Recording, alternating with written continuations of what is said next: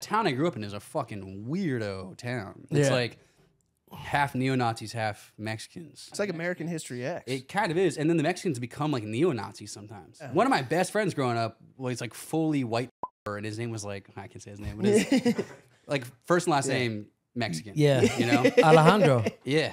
You know, and, too close. And Cut. he was my best friend growing up. Like we were never separated. Every weekend I was at his place, and his dad was like straight up like cholo, 18 tattooed on his face, covered in tattoos. Yes. And he loved me like a son also. And he was my baseball coach for a little bit. And one Christmas he got really drunk, and it was like a few days before Christmas.